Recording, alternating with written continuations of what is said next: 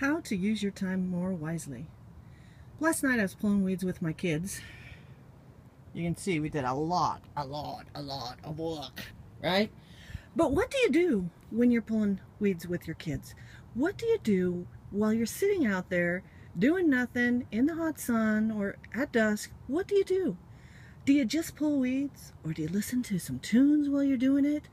Or, and here's the right answer, listen for the right answer, or do you improve your mind and your business at the same time?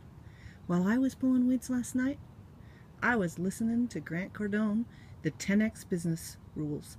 It is amazing. You can spend your time doing household tasks, and you can be doing what you should be doing to grow your business.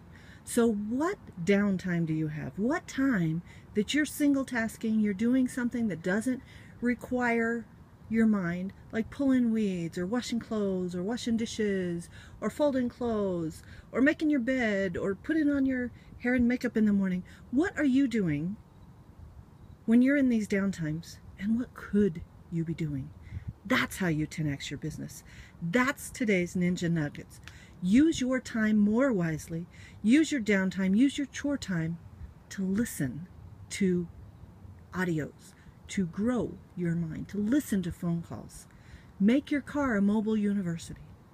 Make your weed pulling a university time. Make it going to class time. Make your putting on your hair and makeup in the morning. Don't watch the news. Watch a powerful, inspiring video. So today, that's our Ninja Nugget. Leslie Lane Peabody, Ninjas in High Heels. Bye.